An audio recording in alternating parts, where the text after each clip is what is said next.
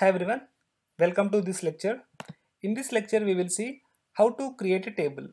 The SQLite create table statement is used to create a new table in a given database.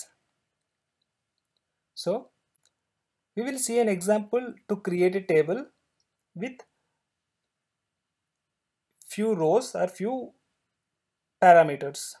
That is, I will create a table with the name student, that is create table, followed by the name of the table, that is student, and in between, okay, I open the parenthesis and I'm using the parameters like id,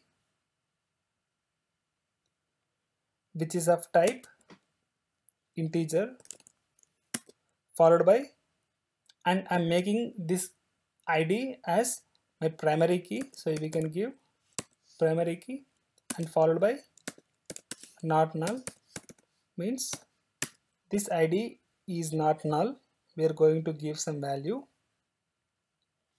And next, name with the data type text, followed by not null, so it means it should not be null. And gender, it should be text, followed by not null, and followed by age should be integer, it can be null, or we can make it not null. And then I'm closing the parenthesis, and you can end the statements by using semicolon. So if you see, we created the table, and we can check whether our table is created or not by using the command dot, and make sure that these are in lowercase letter, dot tables. So you can see a table name student.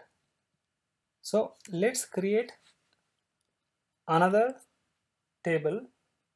So the table will be something like create table food, followed by name of the food, and the data type would be text, and I want to make this as my primary key, and it should not be null. And also I'll use the parameter type, which is of data type text, and it can be null. And also price, which is of type integer, and it should not be null. So I'm closing with parenthesis and semicolon. So if you see again dot tables, so we have two tables which we created just now. And if you want to see the schema or the different elements available in these tables, you can use a command dot schema and followed by the table name. In our case, the table name is student. So this is our schema of the table student. In the next lecture, we will see how to delete a table.